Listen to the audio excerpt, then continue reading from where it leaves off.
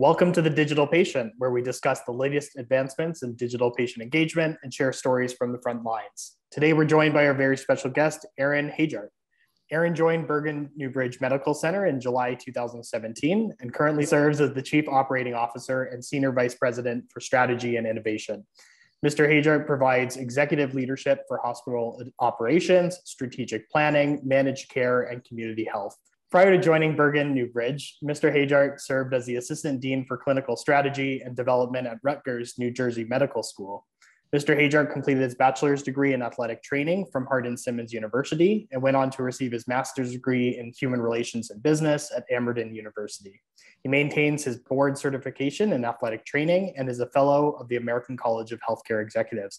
Aaron, welcome to the show. Hey, thanks for having me. It's amazing having you on. You've had such a diverse background and career. You actually started your career in athletic training, like was mentioned in the bio, but what wasn't mentioned in there is you were actually working with professional baseball teams, hockey teams, football, volleyball teams. I even think you interned for a little while in the NFL, which is awesome. And now you're leading healthcare strategy and innovation at Bergen Newbridge Medical Center in New Jersey. So first question that I have, how did an athletically focused Texan native end up in New Jersey as a COO and Senior Vice President for Strategy and Innovation at a hospital?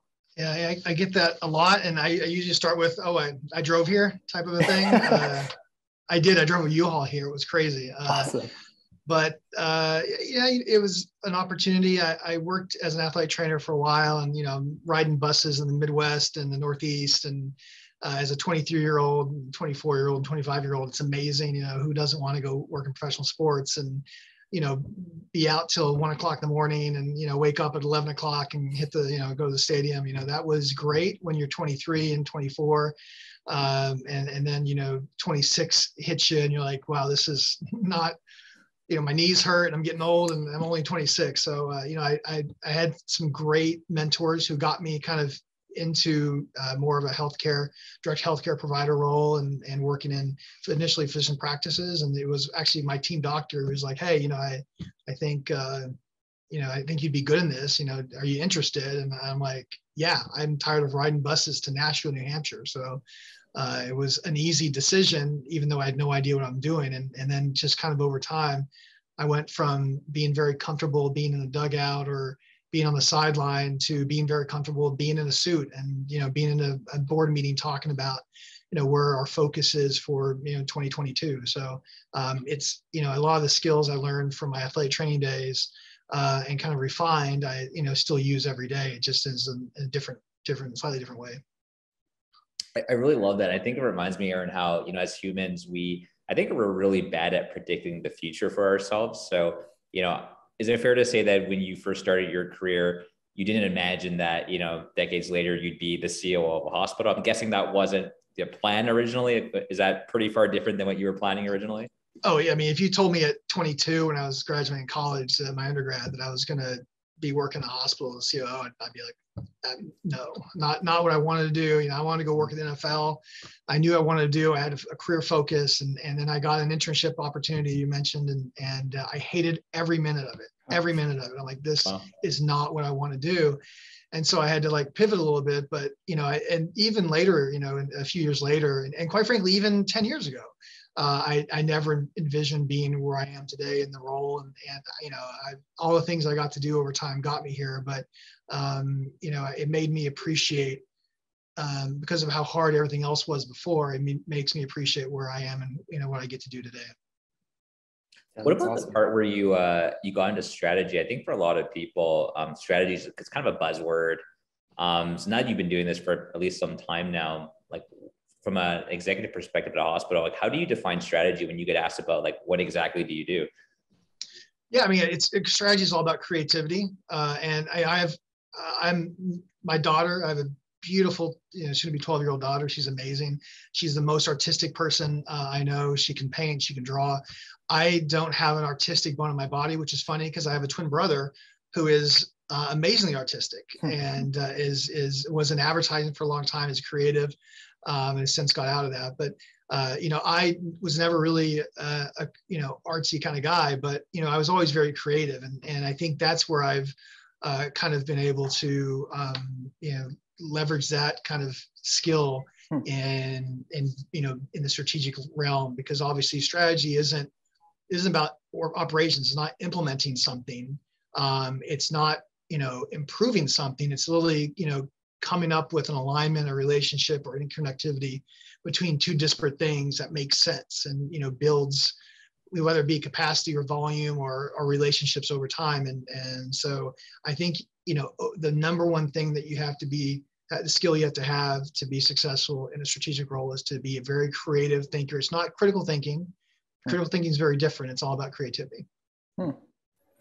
Aaron, throughout your career, you've maintained this we first attitude over the kind of selfish I attitude, often prioritizing teams and organizational wins over personal gain. You've also talked in the past about the importance of teamwork and accountability. And I think in some ways, it's easier to see that on a 10 or 20 person sports team compared to the hundreds or thousands of employees that you lead at the hospital. And so my question is, how do you build and maintain a we first culture in a large hospital organization? I'd love to say it's easy, but of course it's not. I think the first thing you have to do is, you really have to be a leader by example. And that's very hard to do. I've had a conversation recently about that. It's not something that you just find intuitively, because, particularly when you get to an operations role, you're going to be leading departments that you don't really know all that much about in the grand scheme of things.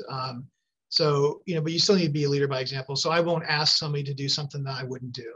Right. And in the height of COVID, I was out at our mobile testing site collecting samples and labeling samples. We set up a lab and we're doing 1,000 drive up tests a day, antigen tests, because that's what our community needed. I was in the lab literally running tests. So it's not what I want to do. It's not what I envision doing, but it's something I think you have to do to be a good leader, is to lead by example and be willing to do what you ask others to do. The other thing is, you got to really make really rational decisions, and it can be in a very irrational time. But I think first and foremost, you have to recognize that, you're asking people to do something that takes them away from something else. There's always, there's so much pressure on people's time. And so the one thing that, I think is important is focusing on culture that understands people's personal pressures. And, if they need to work from home, they work from home. If they, I had a text to one of my directors last night, because at 6:05, she's still sending emails and doing work. I'm like, go home. You have a family. Your family is much more important than this email you're going to send out. So, you really have to, prioritize, their personal time and your own personal time. And then, the other thing is, you got to spend plenty of time out there and seeing what's going on and being on the units. You have to, have a meaningful interaction when you're there. It's not just walking around to the unit and waving at people. You have to ask questions. You have to figure out what's going on. You have to solve problems. I mean, I ran it the other day and actually I shadowed somebody. I shadowed one of my staff, one of my recreation therapists, and I'm literally sitting behind her, watching her over her shoulder, driving her nuts, I'm sure. And she was doing something very oddly. She was like, she didn't have access to particular software. I'm like, well, why would you go on your cell phone to your email to do this and that? And she's like, well, I don't have access. And, you have to be able to solve problems. And like right there, I'm, on the phone with our IT people trying to figure out, how do we give her, and not only her, it was all of the rec therapists didn't have access to a particular program. So, getting them the access they need to be successful. So it needs to be purposeful, but it also needs to, produce results. I really love that. I mean, I think the first point you made about, not asking your team to do something that you wouldn't do, it reminds me of, even here in our organization, one of the things I kind of believe in is, no one is too good to pick up the trash, like both literally and figuratively. Like no one can be. We all have to pick up the trash. Sometimes I have to pick up the trash. Alan does too. So that really resonated. One of the things, Aaron, that we've really appreciated, learning about your perspective on innovation has been your emphasis on data. So, we were reading how, like, back when you were at Rutgers, you published a study on the financial impacts of leveraging athletic trainers as physician extenders. And you found there, to be a cost benefit from increasing patient throughput. We're curious, like today, what are the most exciting ways that you're using data at your hospital to deliver better care? Yeah, I mean, I think the pandemic has helped us think. Everyone's thinking about big data. Well, you have all this information, but then how do you use it? And so, we spent a lot of time looking at positivity rates and by zip code and figuring out, where we're going to deploy our public health initiatives. We do pop-up testing where we go to different towns and go there because that's where the hotspot is. We go to different areas that are underserved and have low vaccination rates to focus on pop-up vaccine sites. And so I think we have all this great information that we never really know how to use, and then we just kind of let it sit there. So what we try to do is instead of using predictive analytics, which I think is important. We try to use reflective analytics where we reflect on the information we have, we look at trends over time, and we make deployment or operational decisions based on where we see trends going. So, for instance, I just had this conversation a little bit ago in our behavioral access department. We noticed that the trends in behavioral health access, getting in to see a provider, behavioral health provider, didn't follow the trends of medical. So in medical, summer is dead. It's, not a lot of patient volume. In the fall, it starts to pick up a lot. Into the winter, except for over Christmas where it dies down, but in the winter it can steadily grows and then picks up even more in the spring, and then it dies out at the end of spring into summer. And in behavioral health, that's really not the case. We found that in certain programs, for instance, our substance use program, the volume picks up quite a bit over the summer. We ask why would that be the exact opposite of most of our medical care? And you think about it, a lot of people with substance use problems can leave their house and can get access to more things that are going to be detrimental to their health care. And they're going to need those resources and services, when they need them, which is going to be when they can access them, which is the spring and summer. And same thing with behavioral health. Behavioral health, you're shut in a lot in the winter. And so we actually see our behavioral health volume decline in the winter, and particularly, during periods of bad weather. Whereas, medical, isn't as dependent on weather temperature as a volume driver. So I think it's important just to have the information there, but then be able to use it. And so what's important for us is take this big scope of data, minimize it to something that can be digested and interpreted and then implemented or deployed as part of your implementation strategy. Really makes sense. Yeah, I was going to say reflective analytics. I think that's a term you're going to have to trademark, Aaron. I don't think anyone's done that yet. I'll Google it in a second. I'll let you know. So actually, Aaron, another study, since we're on the topic of digging up old studies that you've done, another study that you contributed to was one evaluating online patient education readability. And this particular one was for otolaryngology surgery. But the main findings in that paper was that the educational materials online are often written at a too difficult to read a reading level for a significant portion of the population.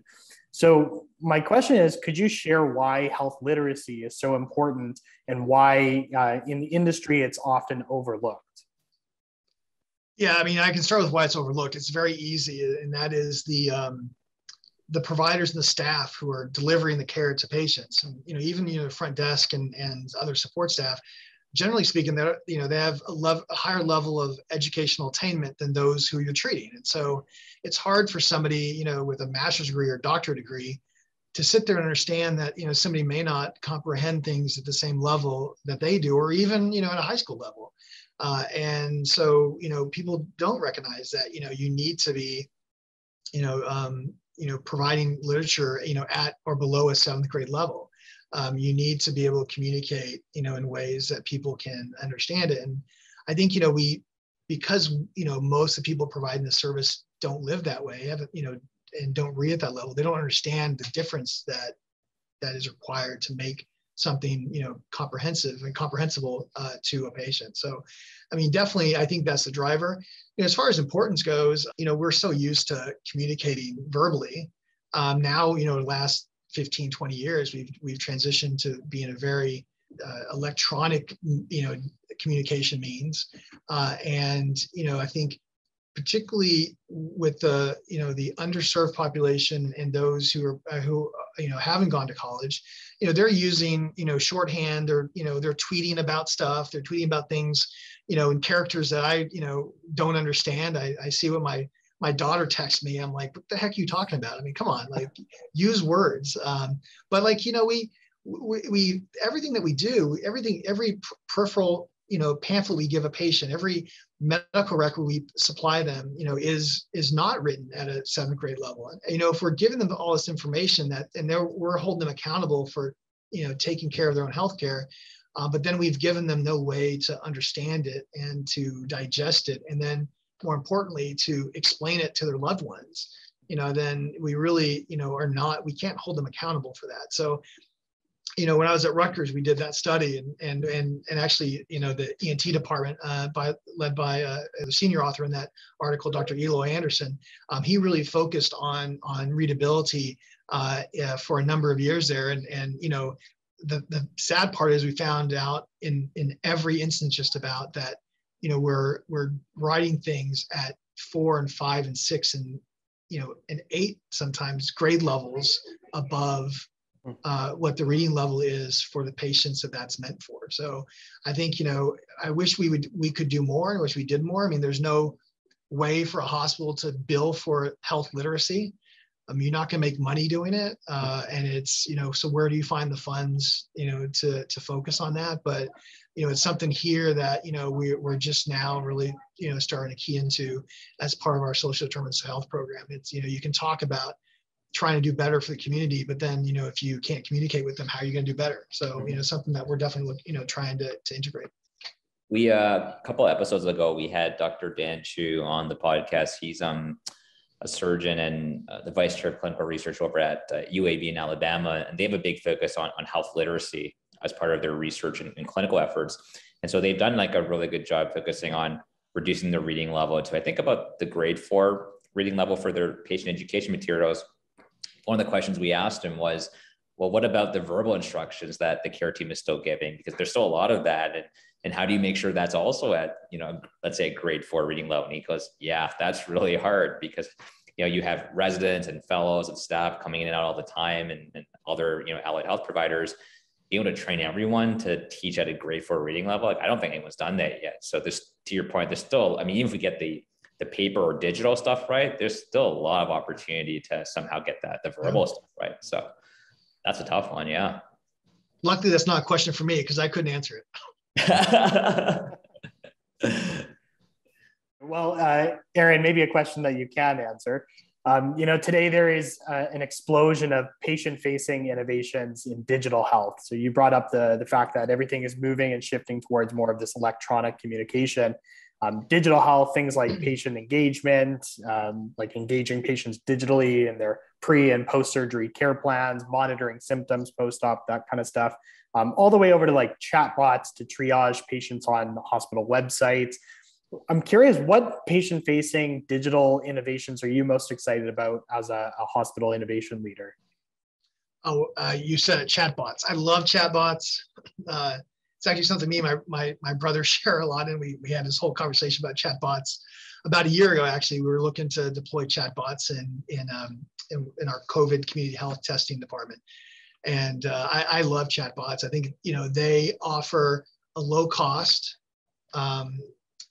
easily reproducible, and significantly documentable service. And obviously, there's a lot of work on the back end to make it work and get you the right information and make the questioning algorithms make sense to lead you down the right path. But I think that is we've started to see the innovation there, but I think that's probably the next big thing in healthcare is utilization of chatbots. The second part of that is asynchronous patient care in general, and having we used to think, well, the only way we can interact with the patient is having them in front of me, and then it went to, oh, we can do it via telemedicine as long as we have a video and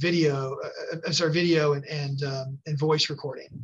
And then, the pandemic hit and they're like, oh, we can't do this anymore. We need to pick up the phone, right? Which is, by the way, how we did it 70 years ago.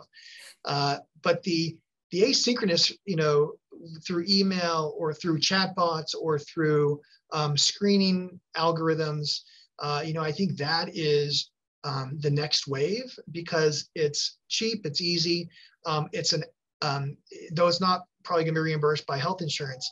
It's an inexpensive out-of-pocket cost. If you say, give me $10 to have your health question taken care of by a doctor, and then get a prescription for whatever the cream is or whatever is that you need. It's as simple as filling, a form out, answering some questions, uploading, pictures, of if you have a lesion on your skin or something.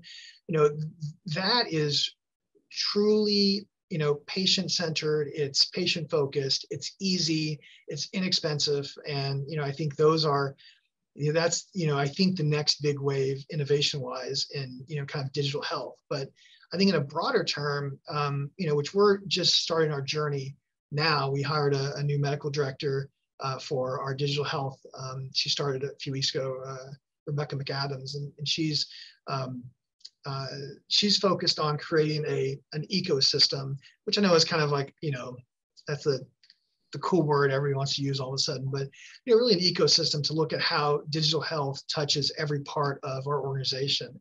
And, whether it be, ambulatory, it's easy to think, well, I got primary care doctors, so, I need, digital health for telemedicine services. In behavioral health, I can do telemedicine there, but, we're looking deeper and, looking at, the traditional virtual urgent care. So, through our emergency room physicians providing 24/7, 365 access to patients with immediate needs, adding those resources to our long-term care division and outsourcing that to other long-term care facilities. So focusing on the post-acute care aspect of it. Even going to at-home laboratory testing, right? And this is something we learned over the last couple of years. We started down our telemedicine journey in 2019, I think. And what we found was that we were doing a lot of work, generating a lot of opportunity for the hospital, whether it be, downstream radiology or downstream lab work or referrals to other physician services, but capturing very little of it because the patient was at home, and that home may be 30 minutes away. And then we're asking them to go get a lab test done or go get, x-ray done. And then we weren't, taking advantage of that. And so we launched our at-home lab testing recently and are, leveraging our broader digital health strategy to, really drive, continued care and continuity of care along of our continuum through these, at-home testing strategies, these other, telehealth programs, and trying to keep them connected, throughout their treatment plan, with the hospital. I really love your comment about the asynchronous piece, Aaron. I think to your point, I guess we start off with everything has to be real time. And now we're realizing, there are other ways to stay connected with patients that are still convenient, still, consumer patient centric and all that. One of the things I always wonder about the long-term future, you can imagine, at some point, maybe there are, AI driven avatars that can deal with natural language processing. And it feels like you're talking to a clinician and maybe they can take over some of the more direct communication pieces. Is that a feature that you think might be scary, or if it truly doesn't, you can't tell the difference if that avatar is a clinician or an AI, maybe it doesn't matter to a patient? I don't know. I'd love to know if that's a scary feature in your mind or potentially an interesting one that could just deliver more care at scale. Listen, I saw iRobot, so that scares the heck out of me. I don't want a computer replacing me, but no, I think, I think ultimately that's where we're going to go. I mean, it's going to be like Star Trek, and you have, your ship's doctor, I think his Next Generation, whatever, had a computer as the doctor. Maybe it was, I don't know, one of them had a computer as a doctor, right? And I think that's where ultimately, decades and decades from now, that's where we're going to go. I think we need to be open, not to that, but to other forms of healthcare that is effective, provides high quality and provides that at a lower cost than what we do today. And that's why I really like, asynchronous, because it can be done at the convenience of the provider and the patient and doesn't need immediate response and can fill in operational gaps or time gaps in a provider's schedule so that they can be more productive. So I do think we're a ways away from, the avatar aspect of it and having, I think the algorithms are pretty close. Mm-hmm.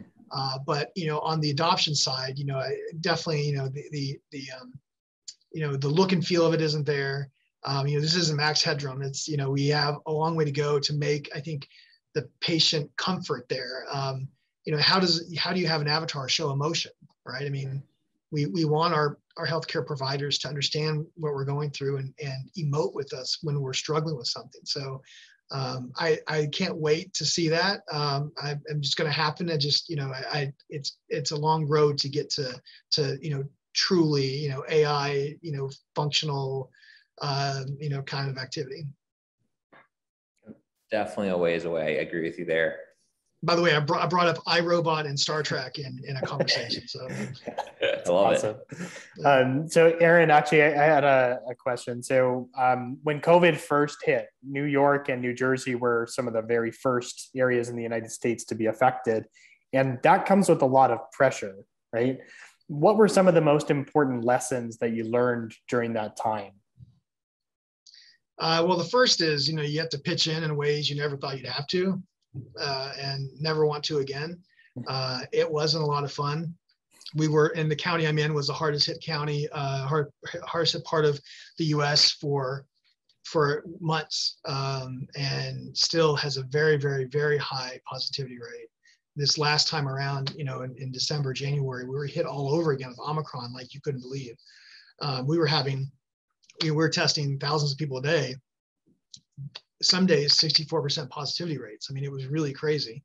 But you just have to learn to pitch in and kind of do what you need to do. It's not fun, but it just kind of happens.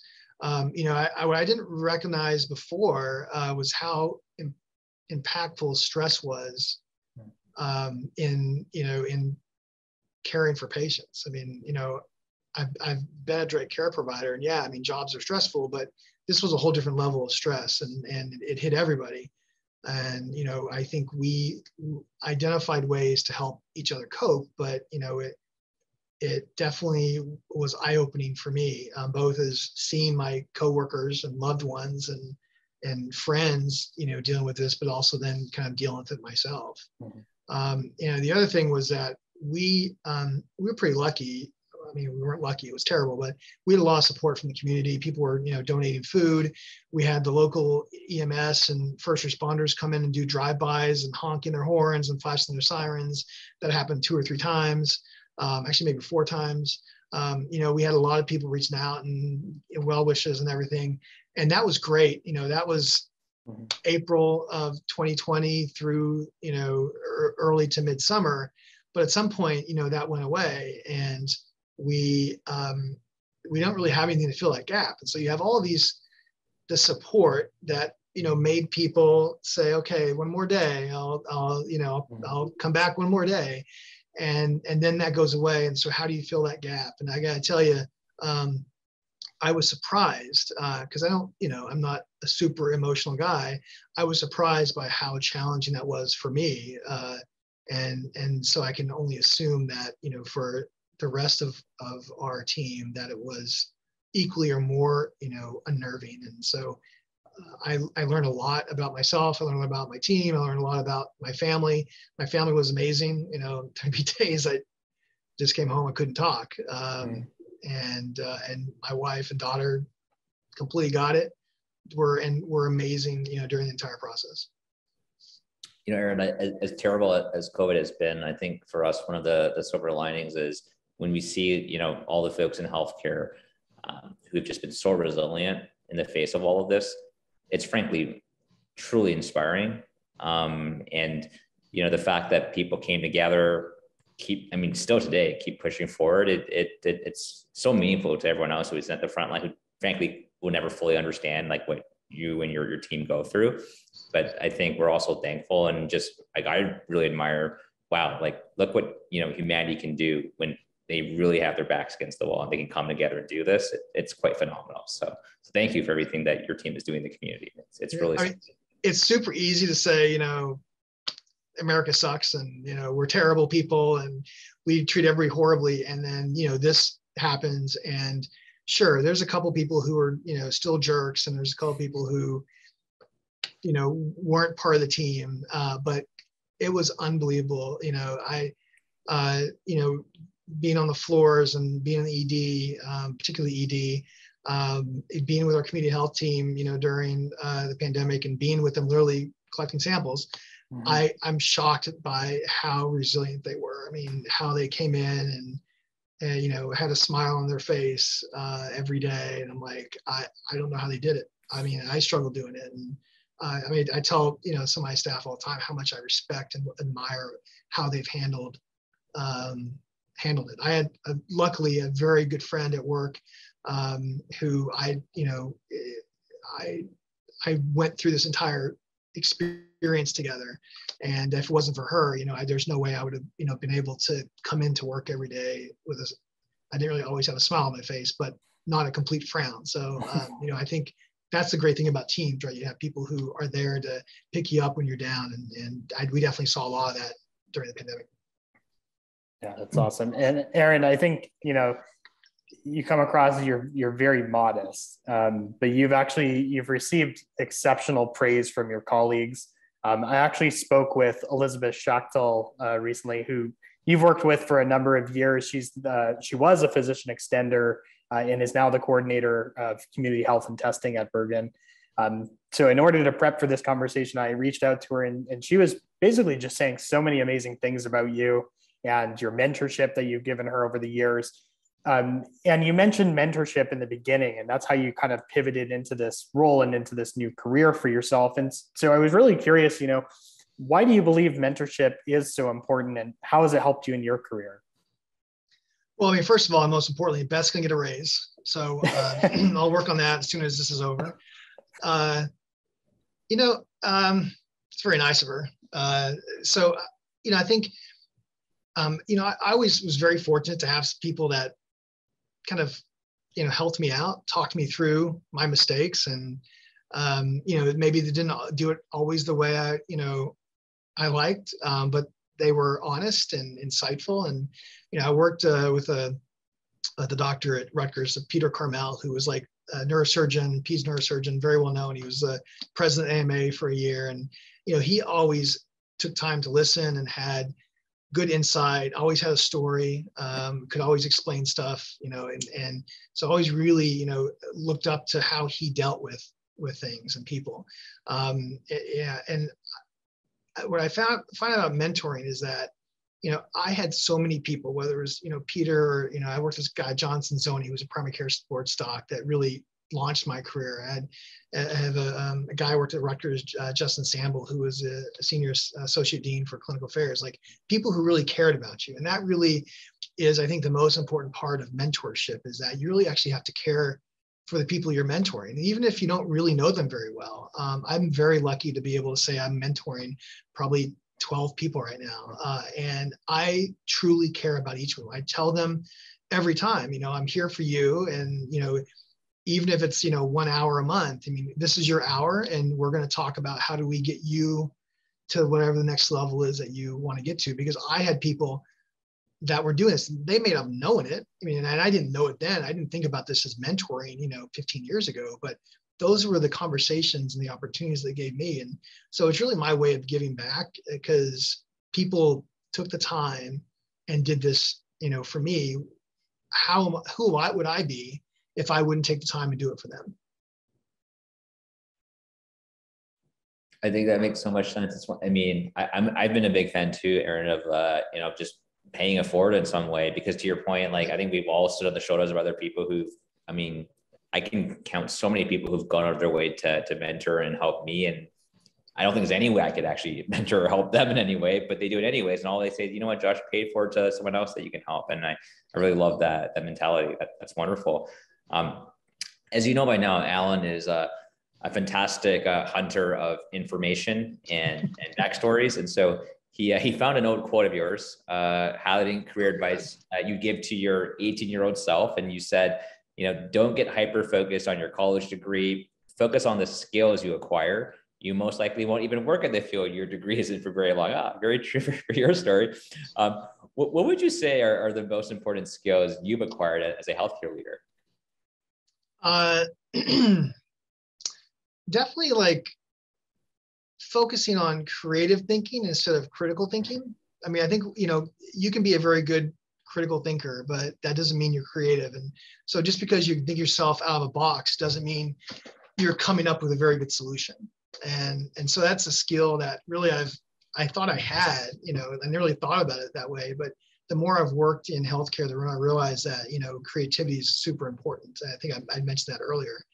The other one is compassion. And this is something I really got from my daughter. I mean, when my daughter was born, I wasn't necessarily the nicest guy in the world. And, I know plenty of people would argue I'm still not the nicest guy in the world, but, it changed my perception of the importance in life. And, I went from say, well, it's your job, be at work, to your family is important.